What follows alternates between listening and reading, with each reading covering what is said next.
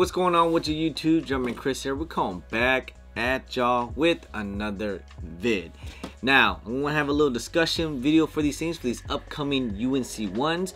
And first of all, I just must say this is gonna be a crazy release. Just good luck, guys. So usually on this video I do like holding sales and stuff like that. I will do a video on that. I just kind of want to see how this release goes, and then we'll kind of go from there. I'm kind of guessing I already know how it's gonna be, but still I want to make this video out for you guys because I know that the release is coming out pretty soon. So I hope I can give some decent advice out there for you guys. Is should you be panic or patience with these things? Because I know a lot of people actually really want this shoe. This shoe is actually very high in demand. Sometimes, you know, it's not just the little Timmys, you also get the people that panic buys. I gotta come up with a name with that. I don't know, Big Timmy or something, I don't know. Panic buying is what's gonna drive the price up during day ones, because of course everyone takes all that L's after the sneakers app. That's usually when the highest price is, because people are panic buying, have that impulse buy, they're freaking out, they just took a L. Where do they go? They go onto the apps and they start to buy, and you know, go StockX, hit that buy now, and the price just drives up. And yes, like I said, this shoe is very high in demand, but it's gonna be pretty similar. What I was thinking about this shoe is like how I said with the Mocha ones. I did preach patience on these things, and I know a lot of people was killing me on these things because I did say patience, but you kind of had to watch the market on these things. I was just telling you guys, like I did say be patient. Kind of like I said, you have to watch the market. And same thing with these two.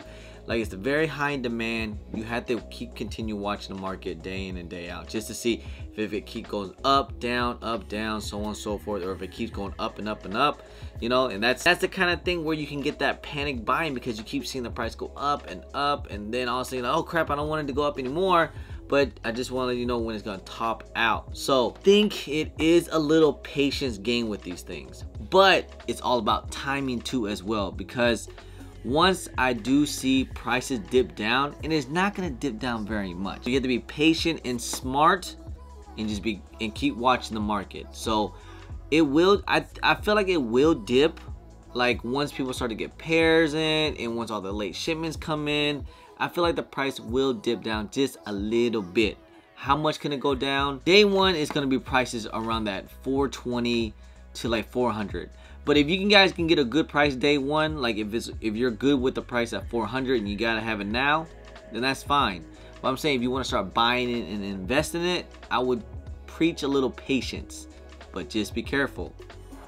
Because I feel like in due time these things are going to do very, very well. I mean, it just only makes sense, because Air Jordan 1, it's already TikToked out and stuff. It's the UNC colorway. I mean, we already saw how the Mocha ones is, and I feel like it's basically the same hype and the same energy. It's the same type of release. So that's basically how it's going to be. And now remember, Mocha ones day one, these things hit, if I'm memory serves correctly, these things were like at 380 to about 400 depending on sizes, and a couple weeks later they did dip down to like 350, and they just stayed around that range, 350 to 360, and then all of a sudden boom, it freaking skyrocketed up. Now I think people are a little bit smarter on these things. I think people are willing to hang on to these things, especially since the Mocha just came out. Now the price is really high on these things, and usually when a price is already pretty high on a pair of shoes, they kind of go down. But like I said, there's more demand outweighs the supply by far. And not only that, we're about to get into like another stimulus check, I believe, and also we're about to get in tax season. Just wait till what the little dip's gonna be within the next 2 to 3 weeks. Once people start to get pairs, they're just gonna undercut, and the little Timmy's just gonna unload on the apps and just do that $1 undercutting. So right now these things are about like 400 to 420. I expect these things to be the same price around day one after the release, after the sneakers app release. They're probably around that 400 to 420, maybe in 450. It's gonna be crazy. And that's what I'm saying, like don't I think day one after the sneakers app, these things are gonna be like 400 420. And then once people get pairs, I do see prices around like 380, maybe 350 depending on sizes, if you're lucky. 350 if you're lucky. If these things drop down to 350 360, buy them out. Don't even wait, just buy them out. Or if you can get you know, sometimes if you can get prices that low, then buy them at 350. Because say they're at 380, if you can talk someone down, make a couple deals here and there, you can buy per pair 350, 360. Then that's what I would do. That's pretty good. Like, I will buy these things at 350 just to start investing in these things, because I know these things are going to do very, very well. Now, same thing with GS sizes though. GS sizes are going to, I think people learn their lessons from the Mocha ones, because Mocha ones, GS sizes, they were at like 300 to like 290 at one point, and then they just shot up and surpassed men's. But I'm thinking with these things here, with this size and this colorway, GS sizes I think are doing better than men's. So GS sizes, patience or panic, I don't think you can go wrong either way with GS sizes. I think they're gonna stay where they're at. They're just gonna always stay high on GS sizes. People are picking up, man. Strategy of GS sizes. People know to buy up GS sizes. And not only that, the GS sizes are a lot more limited than men's sizes. A lot more. Dude, I think in my area, I don't think any stores got GS sizes, to be honest. Not in yet, at least. So GS sizes right now on, like, say, a size 4 is like 350, which is probably gonna be the cheapest. And then of course size 6 and up, or size 5 and up, is around like that 370, 360. If you can buy prices around like that 330, 340, buy them up and just hang on to them, because just look at, like I said, Mocha 1 GS sizes, they surpassed men's, and you know, they went up, like they went crazy up. GS sizes, I would try to stay with the whole size 5 to 7. I don't really like to buy size 4. Size 4s are a little bit harder for me to move.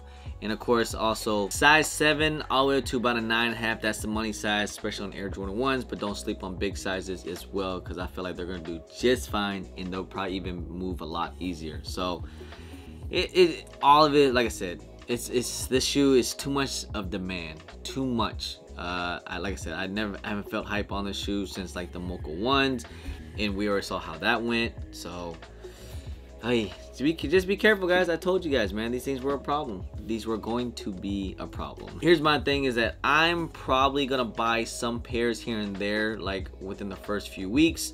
If I can get some decent, you know, pricing, I'll start to buy out.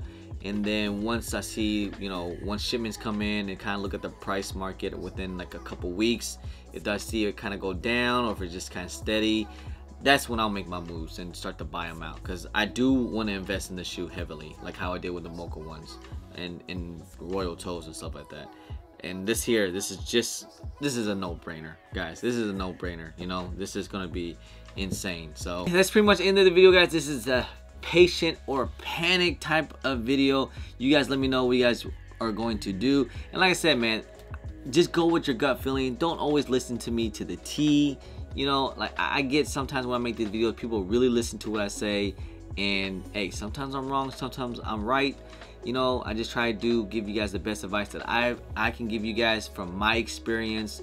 And like I said, I kind of just based off the shoe of how the Mocha 1s did. So hey, but anyway, guys, if you guys don't mind, please hit that thumbs up, subscribe if it's your first time here, comment down below, and please hit that bell for all the notifications when I do drop vids. And don't forget to follow me on my social media at German Chris on IG. Sometimes I'm on Twitter. And don't forget Snapchat. Anyway, guys, appreciate y'all. Love y'all. Thank you guys so much. I'm German Chris. Peace.